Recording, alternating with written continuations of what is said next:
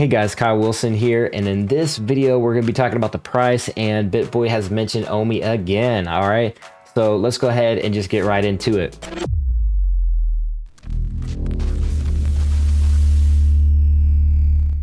All right, first things first, we're at 0.00609 and it is looking good on the charts. Obviously there was a huge breakout there, and actually I mentioned it on this video and literally was talking about it, that there was going to be a possible imminent breakout. And so congratulations if you're subbed to the channel, you got this news, and hopefully you made a little bit of money there. And I'm just holding for long term. I haven't sold one single OMI token, but just want to let you guys know that yeah, I covered this video on September 11th and was looking for, basically was just saying that there could be a catalyst coming soon right around the corner that could match up with this technical analysis. And as a matter of fact, we did. We saw Coin Bureau mention OMI in the article, literally an entire article outlined how to buy it, how to get inside of the ecosystem, why it's a good idea to invest in OMI and everything like that. So very good, well done article by Coin Bureau.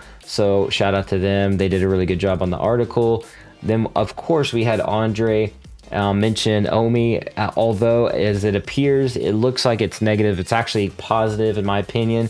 All of his investments are basically very super conservative, and he's just one of those financial, like, super conservative guys.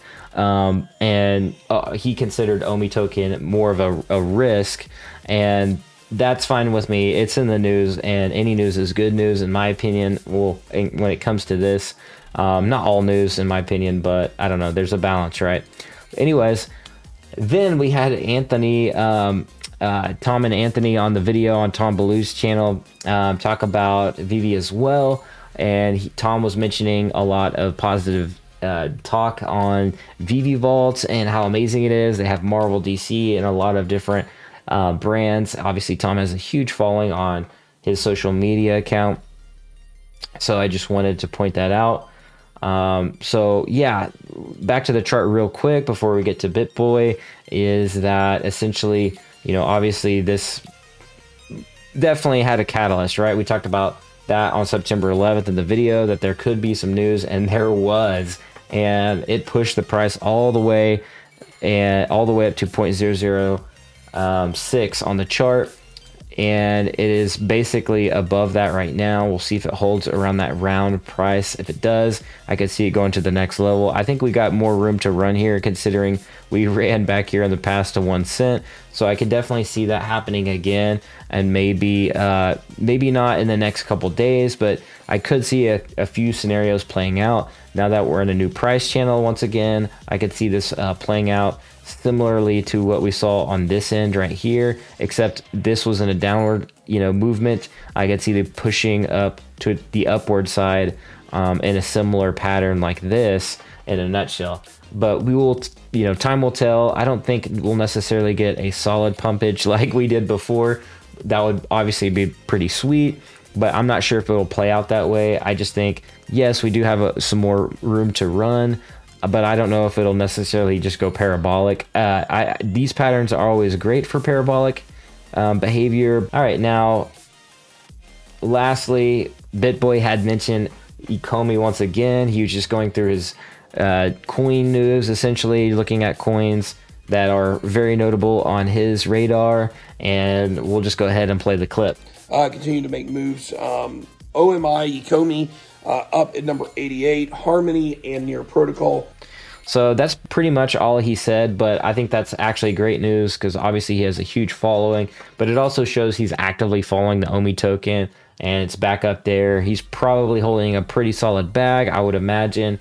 And obviously he's into crypto. He knows, in my opinion, he's got a little bit more knowledge, risk versus reward type stuff, versus Andre. Andre is a great dude. I haven't watched his channel at all, but he seems like he's got a solid head on him. He just makes different kinds of investments, not so much on the crypto side, right?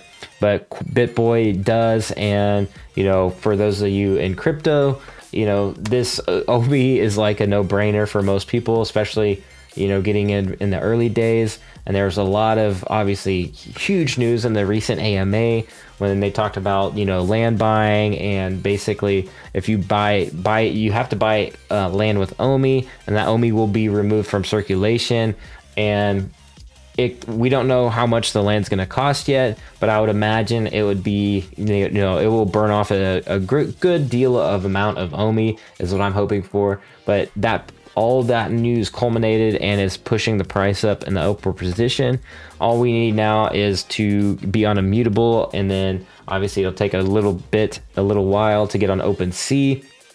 And then of course the land sale and the MTL. There's a lot of good recipes going on. The MTL, I think, will mainly affect more on the NFT side.